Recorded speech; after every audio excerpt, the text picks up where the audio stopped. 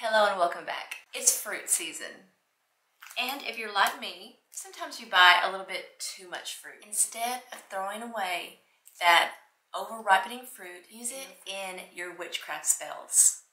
So I'm going to do a little mini series on using fruit in your spell work. Waste not, want not. So our very first fruit is the strawberry.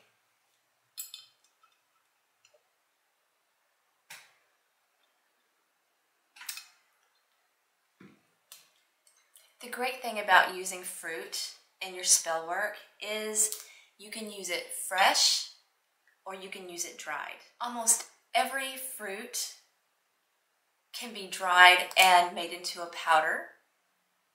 You can use these powders in your spell work. The strawberry dries very well. This one I dried today and it looks like a heart.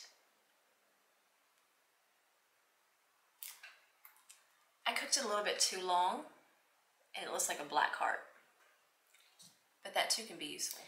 So strawberries can be used in love spells, romance spells. Strawberry is a natural aphrodisiac. Strawberries can be used in fertility spells. If you look at a strawberry, it has tons of seeds on the outside of it, which is one of the main components you need in fertility. The strawberry is feminine in nature. Its element is water, and its corresponding zodiac is Scorpio. One way I love to use strawberries is to freeze them. Take up the green tops, freeze them, and use them as ice cubes.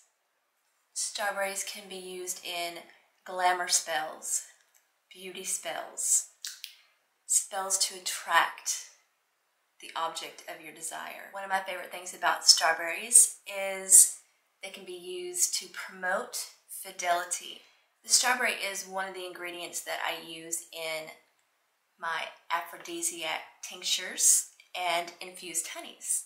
Because the strawberries come on a prickly plant, you can use strawberries to create personal boundaries.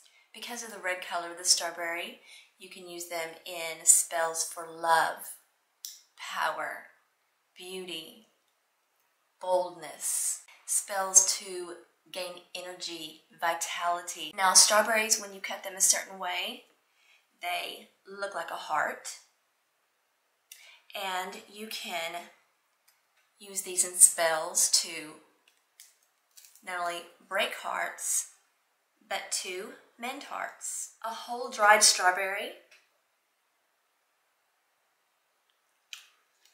looks very much like the human heart, and you can use this in your spells as well. One of the other darker aspects of the strawberry, they can be used in obsession spells.